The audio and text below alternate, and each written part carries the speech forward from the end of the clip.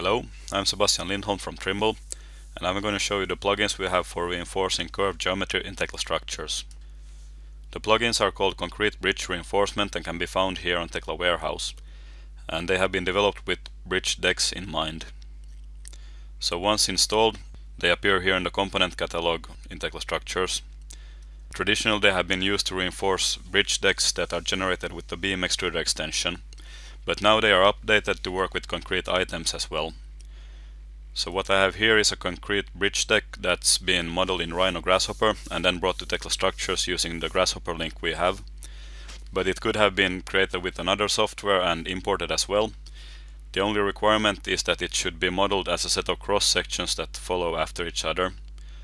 So that means that if I have here the corner points of the deck, I should be able to find corresponding points here in the first cross section, and so on all along the bridge deck.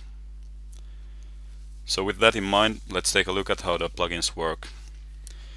So first I have a plugin here for creating longitudinal bars in the deck. So I select the plugin, it asks me to pick a part for determining the bar range, and then to pick 2 points, and finally another 2 points to pick the direction. And then it asks me to pick the parts to reinforce, but since we only have one part, I can skip that step with the middle mouse button. And what it now did is to insert some longitudinal bars here all along the deck, and they curve along with the deck, as you see.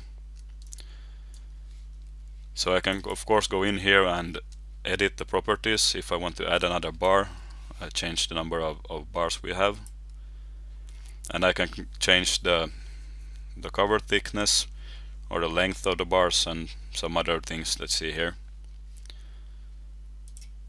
The next plugin is called Zip Crossbars here in the interface, and I do this now in a similar way. So first I pick a part, then I'm asked to pick points to determine the shape of the bars, and then the direction and the parts to reinforce. And here it inserted now crossing bars all along the deck. And this plugin can also be used to insert stirrups. So if I pick the shape here underneath and then the direction, you see that I get some kind of stirrups. And maybe I want to now extend the end of the stirrups all the way up to the top of the deck. I can do it here from the options. Okay, so they went actually through the top of the deck, so I can cut them back a bit here with the offsets. And now I'm happy with that. And the final plugin we have here is called Stirrups. So that can be used to insert groups of stirrups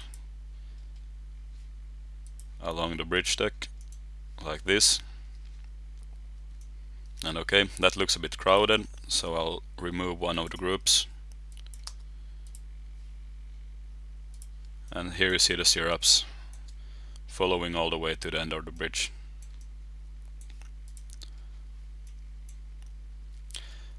And we can also reinforce more complex shapes. So for example, here I have another bridge deck which has a varying cross section, and additionally it's modeled as 3 separate items. So again, I can go here, pick the main bars, pick a part, pick 2 points, and then the direction, and finally I'll select all 3 items here.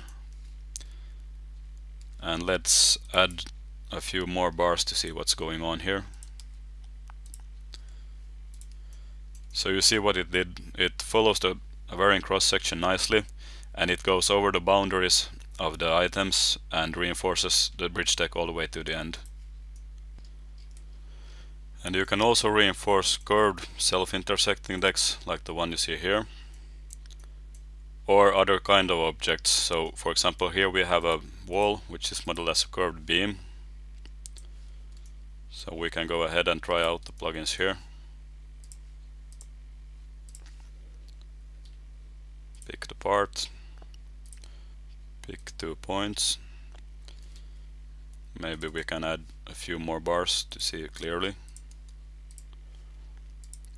and some crossbars like this. And we can reinforce polybeams the same way.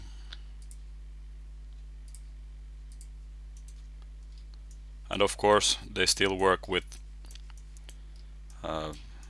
decks created with the beam extrude extension.